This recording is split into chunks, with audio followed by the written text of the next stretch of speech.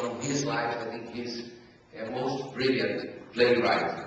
And we would try since the beginning to do this film accordingly to how he should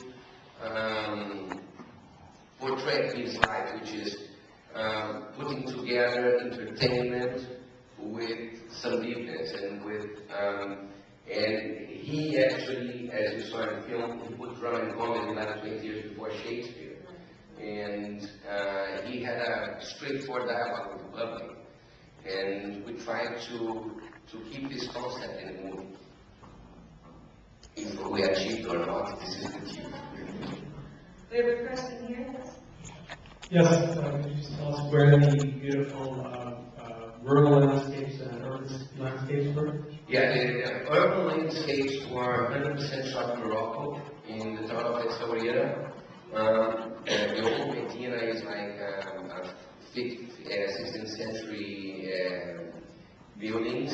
So, and if we shoot this in Spain, we will not be able to interfere, and all historical sites, they are very well preserved. So it would look like this renewed venue, and actually in Morocco you can smell 500 years of life without retouching. And at the time Madrid was like falling apart and majorly being constructions. And the other thing that since the beginning was something important for me is to I was reading in my research about how was the smell of the streets and how you could smell Madrid from 20 kilometers away. And yeah, like people used to have like greasy hair, dirty thieves, dirty hands, used clothes.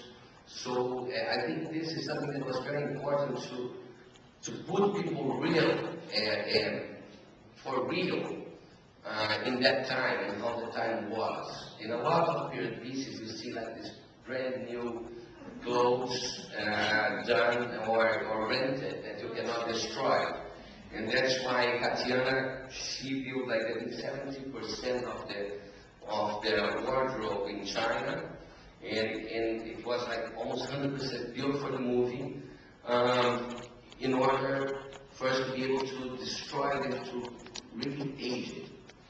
And I think this is something that was, there was a joke that I made a couple of times, which is I think that Felipe II put this way out 60 kilometers from Madrid because of this film. Right?